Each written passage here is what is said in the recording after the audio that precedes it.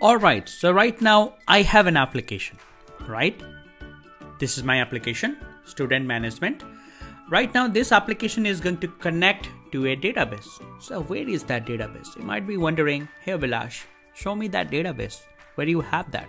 Okay, this is a new step, and in this step we are going to configure our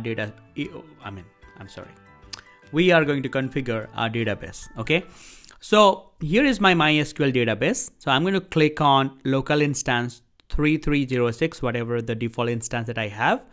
Well, this is my theme is dark. Okay, so you can see a dark editor here, but if you're using a light version, this is going to look different. Okay, so this is MySQL. You can see MySQL workbench. So right now here in this workbench, I am going to go to schemas. So I have a schema here called Selenium Express. So in this schema, my intention and my goal here is to create a table. Okay, I'll be creating a table where basically I'll be storing my data. I told you, right? I'm an instructor. I have several students and I want to store their data in a table. Okay, and that table I'm going to create here. So let me create the table. Let me say create table. And I'm going to give the table name here as students. Okay, and remember that whenever you are creating a database or whenever you are creating a table name, make sure the table name is going to be plural. Okay, that's the best practice. I'm not going to say student, I'm going to say students, right? So yeah, basic thing, but I think it is important to repeat. Okay, so now let me create few columns here. I'll say ID. And the ID is going to be integer and it's going to be the primary key. The next one is going to be, I also want to store my student's name, and the name is going to be varchar, and obviously the name cannot be null. So let me say not null. Let me also select not null here. And also the next one, maybe I will store mobile. Okay, and the mobile is going to be integer. So maybe I can go for integer or big int. Mobile is going to be 10 digits. Let me go for big int just right here. Are you guys saying big int? So let me write big int. Yeah, let me go with that. And obviously let me give a default value as 12, or the maximum value as 12. Maybe the mobile number is going to be go up to 10 numbers, but let me give 12 here just to be in the safer side so that my DB will not throw me any error. So the next one is the country, and obviously it's going to be varchar again, and there you go. That's what I need. So ID is going to be the primary key, name, mobile, country. Mobile is big int, and the name and country is varchar. Perfect. I'm happy with it. Let me click on apply. And this is the table it is going to create, the students table. This is the query, and I have 4 columns just right here. Okay, the primary key is obviously the ID. Okay. Let me click on apply. Let me click on close. The table has been created, and let me say close. And let me refresh this, and let me open up this, and I do have my student table. Now let me click on this icon here, and boom, I got something just right here. Okay, but there is no data. The night version of the dark theme is looking a little bad, isn't it? Okay, I will change it to maybe a light theme tomorrow, but today please bear with me. So obviously in my student table right now there is no data. So let me insert few data. Let me say one, the name. Can I remember some of my subscribers name? I remember one name, Sudhir. Okay, let's say Sudhir mobile number is something. So Sudhir basically comments in lot of my recent videos, so I remember his name, Sudhir. If you are hearing this, hi. So let's say this is Sudhir's mobile number, and the country is, let's say, India. Okay, and the next one, who is the next one that I do remember? Priya. I remember this name, Priya. She commented in a lot of my recent videos, so I do remember her name as well. So let me give a random mobile number. And let me say the country as US. Okay, and the third one, okay, anybody whom I spoke to recently. Let me say, yeah, Justin. Okay, and let's say, let me give a, random mobile number just right here, and let me say UK. Okay, and one more I'll go with, anybody I do remember, Jasmine. Yeah, I do see this name a lot, Jasmine. Okay, and I'll give a temporary mobile number, and I'll say again India. Okay, so for students, pretty much enough. Let me click on apply. So it will generate all the insert queries, and all the data are just right here. Okay, so let me click on apply and close. Okay, so now my table does have all this data. So if I'll select this, if I click on this yellow bolt here, you can see I have 4 number of students. Okay, cool. So right now I got this student in my database. So the next job here for me is, so I'll go back to my Spring app. Where is my Spring app? This is my SQL.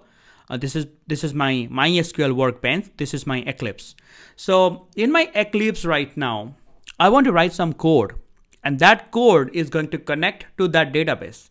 And all the students that I have inside that database, I have some dummy students here. I need to fetch those students record, and I want to show them just right here on your screen right now. I want to build a web page where I want to show those students that I have created on the database. So my application need to talk to MySQL, and it needs to talk to that table called students, and it need to fetch all the data from that table. Okay, and we have to do that using Spring JDBC. You can do that by using Hibernate. You can use some other ORM tool, but here I'm going to keep things simple, and I'm going to use Spring JDBC because you know about it. So before I code something, I hate coding things without planning. So let me go back to my notepad, which is brackets, and here I'm going to plan out the things. So right now, the goal here is build a web page to display the students, right? And these students will be paged from the DB. Okay, so right now, how to build it? First of all, you'll be saying that, hey Vilash, it's pretty simple. Now create a controller. Okay, we'll create a controller. So what is the name we'll be give to our controller? Let's say student controller or something. Okay, we'll create a controller just right here. Now this controller will return a web page. Obviously, the controller will return a view, and for this we'll say design a view, and the view is going to be what? Let's say student list.jsp. Okay, so we have a controller, we have a view, and what is the next thing? Obviously, to make this thing work, the first thing is that we will be needing a dispatcher servlet. I hope you remember how to configure a dispatcher servlet. So we have to configure a dispatcher servlet. Basically, this is the primary step. Okay, these are 2 things we have to do first. So the first step is going to be configure dispatcher servlet. Okay, and the second thing is create a configuration file. Okay, because if you remember, the configuration file, inside the configuration file will be putting our beans, different types of configuration that we are going to have for our application. All the beans will be creating here inside the configuration file, and we'll be giving that configuration file to the dispatcher servlet. So when dispatcher servlet will be initialized, it is going to read that configuration file, and it is going to see, okay, these are the things the developer want me to create or configure. So it will be configure all those things for us, and it is going to boot up our application, or it is going to start our application. And then we can create a controller, we can create view, and we can return that view to the normal user, or the user who is going to visit our website. Okay, so right now I'm the visitor, or I'm the user of my website. I'm the developer, I'm the client, I'm the instructor, and yeah, that's pretty much.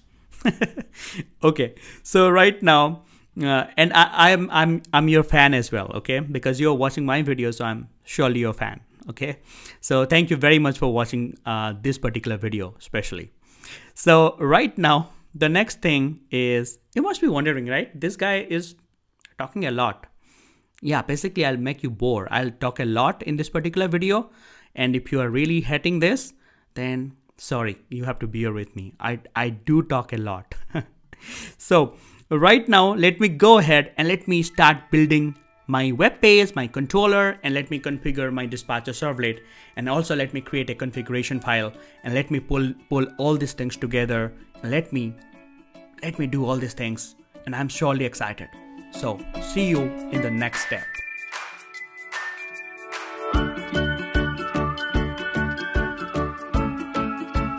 Alright, so let's get started with our development process. And as I said, the step number 1 is to create the controller. Okay, so let me go ahead and create a controller, but where I'll be creating my controller? I should have a folder first called source main Java, and I do not have one. So I have to create it manually, a mabin bug. That's okay. I'm going to fix it manually. So I'm going to go to source show in. I'll go to System Explorer and I'll go to Student Management Project and I'll go to Source, Main, and here I have Resources and Web App. So I'll create another folder here called Java, enter it, go back to your project, do a right click, and you can do a refresh. Where is that refresh? There you go. So I'll get source main Java right now. Okay. So here inside this particular project, inside this particular folder, I'm going to create my class. And this is going to be my controller class, right? So I'll create a class. Next, the class name is going to be controller, student controller. Okay. And I'm going to put it inside a package called com.selenium express dot let's say it's student management project, right? Let me say SM as an abbreviation. Let me say SM as student management, and I'll say dot controllers. Okay, so I'll keep all my controllers here inside this particular package called controllers. So I'll do finish. So I'll have my class here called student controller. Let me zoom this in. And there you go. Okay, it's inside com.seleniumexpress.sm.controllers package. So first of all, I'll make sure to make it a controller. So I'll write it controller here, control space controller. Where are you? Yeah, there you go. So this controller will come from this package called org.springframework.stereotype.controller. All right. So this is my controller, and inside my controller, I'll have a simple method, public string, so student page or something, so student list maybe. Okay, because this particular method is going to display a web page, and that web page, what I'm going to do, I'm going to show all the students that I have entered just right here. All these students will be displayed to the user with a kind of web page which is having a list of student. Okay, so right now that thing I'm going to do here. So it is going to return a web page. That web page name is going to be, let's say, student list.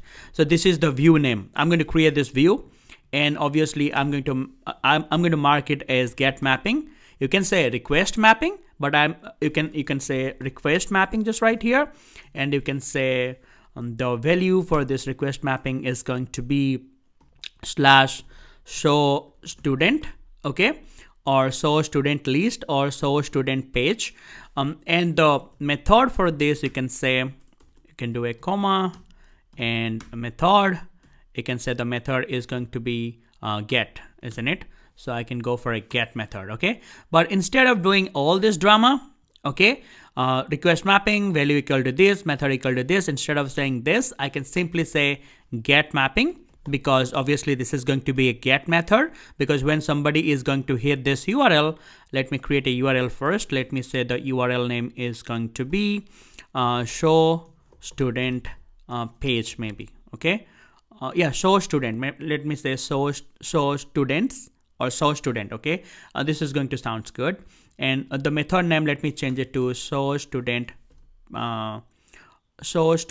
list. Okay, something just like this. Okay, so right now this is going to be a get method. So whenever somebody is going to hit this URL, we are going to show him this particular page, student list. So let me copy this student list, this particular name. Let me go back to my Eclipse. Let me go to my source, main, web app, webnf. Let me create a web page just right here. But I'll be create a new folder here where I'll be basically keeping all my web pages or all my view. So I'll be create a new folder here called view. And inside this particular view, I'll be creating this particular page called student list. So let me copy that again, go there, right click, new, and I'll be create a JSP file. So the JSP page name is going to be studentlist.jsp, enter. Okay, so I got a JSP file just right here. So let me not code anything right now. I can just give something, let's say and I can say that student data coming soon. Okay, stay tuned if you want to see this, how the student data is going to come, because we are going to code that out. Okay, so right now our page is ready. The page is index.jsp. I want to create this particular page just right here. Sorry. The page name is studentlist.jsp. Index.jsp is basically created by Maven, isn't it? Let me delete this particular file. I really don't want it. Okay, so student list is the one. This is the page that I have created right now. And inside student controller, when somebody is going to hit this URL, it is going to show this particular web page. And this web page is this one, the one that I have created right now. So right now my controller is ready. My JSP file is ready. So right now I just can hit this URL called /show student, and it is going to show me this particular page. But as I said, this is not going to happen, because whenever you are going to hit this URL, there should be somebody or someone who is going to handle this request. So first, whenever somebody is going to hit this request, when a user is going to hit this request, the flow will go to where? The flow will go to dispatcher servlet. Okay, so we have to create a dispatcher servlet. So how to create a dispatcher servlet? So to create a dispatcher servlet, I can again go here and I can go to new, and I can go to class. What is class? So I can click on other. I want to create a new class, and in this class I'll be creating a dispatcher servlet. So dispatcher servlet basically help me to initialize my application or boot up my application. Okay, so I'll say student app initializer. Okay, this is going to be my dispatcher servlet name, and I'm going to keep this particular dispatcher servlet inside a package called config. Okay, so this is going to be my package name. And the dispatcher servlet, I told you, right, in your Spring MVC intermediate course, I basically told you how to create dispatcher servlet, how to configure dispatcher servlet, how to create it by using XML, how to create it by using Java code. So right now, I have told you two different approaches to create a dispatcher servlet. I'm going to follow the easiest approaches right now. Okay, so I am going to extend to a class, and I'm actually not remembering that class name. Maybe that is abstract annotation config dispatcher servlet initializer. Yeah, I do remember that. The class name is, okay, not an interface. I'll make sure this particular class just right here is going to have a superclass called abstract annotation config dispatcher servlet initializer. This is the class I need to extend, and I'll say finish. So I'll have a class here. This is the class automatically generated by a Spring. The class name is going to be student app initializer, and this is basically extending to this particular class called abstract annotation config dispatcher servlet initializer. Why basically I'm extending to this? Because this class is going to help me to create the dispatcher servlet, and trust me, if you have taken my Spring MVC intermediate course and if you forget it, then I'm going to kill you. Just joking. If you forgot it, then please go and revise the concept. But this is how we basically create the dispatcher servlet. Okay, so right now, so I have three methods here to override, isn't it?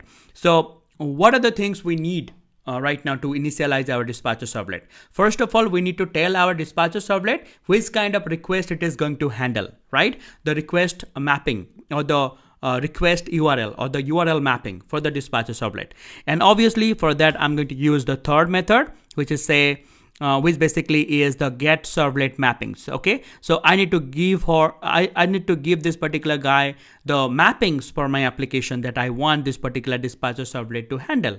And for that, obviously it is going to return a string array. So I can create a string array. So I can say string array mappings. Okay, or I can say app mappings. I can say app mappings, and I can create a string array just right here. So I'll be having right now only one mapping. I'll tell my dispatcher servlet, hey, go ahead and handle any kind of URL starting from / anything is there, try to handle it. You can say here myapp.com. So only handle those URLs which starts from myapp.com, but I'll say, hey, just try to handle every URL. That's why I'm going to say /. Okay, and right now I can basically return this particular mapping just right here, and you are done. Okay, so this is how I'm telling my dispatcher servlet which particular URL to handle. Okay, in our case, go ahead and handle every URL. Okay, so the next thing. Okay, before I go ahead, guys, can you tell me why they are returning a string array right here? Because here we can basically tell this dispatcher servlet that what is the kind of URLs that you are going to handle. We can say, hey, go ahead and handle this URL, myapp.com. Also, I'll do a comma, also handle this URL / my another app.com. So every URL which is going to start from myapp.com or my another app.com, go ahead and handle those URLs. Okay, but right now I do have only a simple requirement. So here I'm saying, hey, just handle this URL. Okay, so for me, I'm just having one requirement, one URL requirement, one URL. I want to map it to this particular dispatcher servlet. But for you, if you want to customize it, you can actually do it just right here inside this mappings. Okay, I hope so you remember it, guys. As I told you, if you have taken my Spring MVC intermediate course, you should have wasted a lot of your time reading that particular course. That's a heavy course, and I really recommend that particular course to everyone. So if you are new to my channel and if you are just right here, let me tell you that I do have a course here on YouTube called Spring MVC Intermediate that is going to give you in-depth information of Spring MVC. So in that course, I have completed all these things very deeply. So if you're not sure about it, go there and check it out. Okay, you don't have to pay me anything. Okay, that's available for free. Go there and check it out, please. Okay, and if you do not know how to create this guy, this dispatcher servlet, I really think you have to ask that. Okay, but okay, so let's forget about that. I will assume that you know about how to create a dispatcher servlet. Okay, so right now we are done with our servlet mapping. So next thing. So right now, to initialize the dispatcher servlet, when the dispatcher servlet will be initialized, you know that it is going to look for a file. What kind of file is that?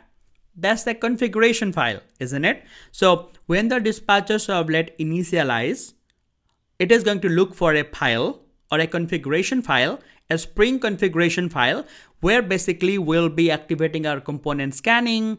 We'll be telling our dispatcher servlet that, hey, whenever you are starting the application context or the web application context that you will be creating, inside that application context, please manage these beans. Okay, so right now, for an example, we have our controllers just right here. Where is that? Okay, we have our controllers here. Where is our controller?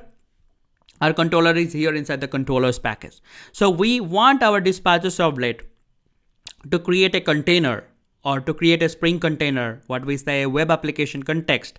And inside that container, you should have instances for our controllers, isn't it? Or any beans that I want my Spring application to manage. And to do that, obviously inside the config file, I'll be creating a new class. Okay. And in that class, I'll be passing the same information to Spring. So I'll be creating a new class just right now. This is going to be my configuration class. So I'll say my app config. Okay, dot my off config. Let me say that. So, or I can say student app config. Why I'm saying my off config? I'll say student app config. Okay, perfect. I'll do finish. So this is the class is going to be my configuration class. Sorry, this class is going to be my configuration class. Okay, so I'll activate it by using the add configuration annotation. Okay, so next thing, I'm going to create a web MVC application. So I want to make sure that, okay, all the MVC features are activated. So I'll say enable web MVC. Where is that? Okay, perfect. There you go. Okay, I want to enable this feature. And also I want to tell my dispatcher servlet, okay, that what are the beans it need to create. So maybe you are thinking how this particular file is going to relate it to the dispatcher servlet. I told you, right? When my dispatcher servlet is going to initialize, this is my dispatcher servlet, right? When it is going to initialize, it is going to look for a configuration file. And that is the file that I'm creating just right here, student app config, this file.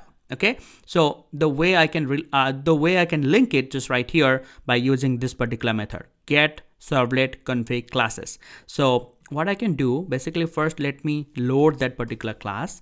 So I'll say, okay, this is returning a class array because we can have multiple configuration file for our application. In that case, we have only one. The file name is student app config. So let me return that. So I'll say class. Okay, and let me say class config files is equal to, obviously this is going to be an array. So I'll say, what are the config files that we have? So the one I have here, student app config.class, sorry, student app config.class. That's it. If you have another one, you can just write here abc.class. Okay. That's pretty fine, but I have only one just right here. Okay, so right now this config files, I have to return it just right here. Okay, so right now when my dispatcher servlet will boot up, whenever this guy object will be created, it is going to create a dispatcher servlet for me, and that dispatcher servlet is going to look here inside the student app config, and here I'm going to tell my dispatcher servlet what are the beans it needs to create, what are the object it needs to create. Okay, so for that, the first thing is here to activate the component scanning. Okay, I'll tell my dispatcher servlet that, hey, go ahead and scan which packages. Okay, I want to scan for this package first of all. Where is that? This controllers package. Okay, I want my controllers to be instantiated, so let me specify the best packages here, best packages, and I can specify all my packages just right here. For right now, let me use a sub directory. You can basically go to your student controller, you can copy this particular package, and you can close this right now. You can say save, and you can go to here and you can basically say your package name just right here. But for now I'm going to use a sub package. I want all my package to get scanned by Spring. So I'll just use a shortcut here. I'll say com.selenium express. So I'll make sure that whenever I'll be creating any, whenever I'll be creating any folders or packages, I'll make sure to start it with Selenium Express or com.selenium express. So those packages will be scanned by Spring. Okay. So right now this is ready. So component scanning will happen. Now, when the component scanning will happen, it is going to look for this particular packages. So I have a package here called com.seleniumexpress.controllers. So right now, this particular class will be initialized by Spring. Okay. So obviously, inside my Spring container, which is web application context, I have an object of student controller will be available inside that particular container, which will be created by the dispatcher servlet. So that's cool. So right now, let me see. Let me close all these particular files. Now I think I'm all set. Let me save everything. So I have all these particular files just right now. So what I'm going to do, I'm going to go to student management. I'll do right click, I'll do run as, and I'll run it on server. And let's see whether I'm done with my, the first task or not. So basically my intention here is that I should initialize my dispatcher servlet, and obviously you can see the dispatcher servlet initializing the dispatcher, and the dispatcher servlet is initialized in 900 milliseconds. So the first work is done. So the next thing I want to make sure that the controller object is getting created or not, because you know, whenever the dispatcher servlet, whenever this guy will be initializing, it is going to scan for it is going to look for this particular package called student app config. Here we are saying component scanning, so it will go to all the packages. It is going to scan all the packages. So we have one package here called controllers, so it will go here and it is going to look for this particular controller, and as we have a add controller annotation, it is going to initialize this particular controller. So right now I'm going to tag this particular URL mapping. I'll go to the web page. I'm going to say Control V and I want to do enter. Let's see what is going to happen. But what the heck? What the heck? We are not getting our web page right now. There is something fishy and we have to catch it. Why our web page is not why we're not showing our JSP page? So inside this controller, whenever I'm going to hit this URL is this one, and here whenever this URL will be fired, obviously this is the method which will be get called, and obviously I should be getting the student list. And student list, obviously I have a page here called student list. Inside src main web app view, I have a student list, and I should have seen this particular page called student data coming soon, but I have not seen anything. Okay, so this page is not loading, maybe because we are missing something, and that is what called a view resolver. We have to set up a view resolver. I told you why we need a view resolver. The view resolver is going to resolve this particular view for me. So right now the controller is returning this guy, student list, but where this particular student list is located, we have to tell our Spring to look inside a folder called view. Okay, so we have to explain that to Spring, and we have to go back to the configuration file, and right here right now I'm going to say that to Spring, hey Spring, create me an object for a view resolver. So view resolver, this is a method I'm going to create, and for this view resolver right now I'll use a view resolver which is already available inside Spring, and that is called a internal resource view resolver. Okay, I'll use this guy. Let me minimize this. I'll say it's public internal resource view resolver. So now let me create the object of internal resource view resolver. So I'll say internal resource view resolver, view resolver is equal to new, where is that, new internal resource view resolver. Okay, so right now this is going to be the object I'll be creating for view resolver, and I'll be returning the view resolver right now. Okay, so now the error is gone. Obviously this is a bean, so I'm going to make sure it is going to be a bean for me. And obviously the view resolver, I want to tell my view resolver to resolve the view. So where is basically I am having all my view. So the prefix for this is going to be where basically I'm having all my view. So I'm putting all my view just right here inside the view folder, and the view folder is inside the webinf. Okay, so inside the webinf view I have this particular JSP page. So I'll say here look there inside the web inf / view, and look inside this particular folder, and inside this folder there should be something that the files with the files whatever the controller is returning, with that please add a suffix. Okay, and the suffix for this is going to be .jsp. Okay, I don't want to explain more about view resolver because I assume that you guys know about it. If you don't, again, go back to the Spring MVC intermediate course and maybe in the Spring MVC basic course and see how a view resolver works. So cool. So I have created a view resolver right now, and my server is also reloaded the changes. So I'll go here and I will do enter again, and boom, we got a web page. The student data is coming soon, and this particular URL is basically what we are created here inside our controller. Our controller is returning this particular web page. So with this page right now, a prefix and a suffix got added, Obviously the prefix and suffix got added, and after that we the Spring can able to locate this particular web page, which is just right here. Okay, so if you want to make sure, you can also give a h1 here, and you can say Selenium Express, and you can align this to center. Okay, so right now let me go there and let me refresh the page. Boom, we got our web page ready. Right now, student data coming soon. Let's go ahead. Let's get the student data. And where from the student data will come? Okay, we get into the Spring, the MVC world of Spring. We just need to get out of that. Right now, we have to connect our application to the database, and we need to fetch the data from the database. So we need to go into the database world of Spring. Okay, so we need to talk database. So this data we'll be getting from our database. So these data will be loading it just right here in this web page. So an exciting thing is coming soon. But before that, you go ahead and get your workspace ready and get your basic stuff done. Okay, so I'll see you in the next step.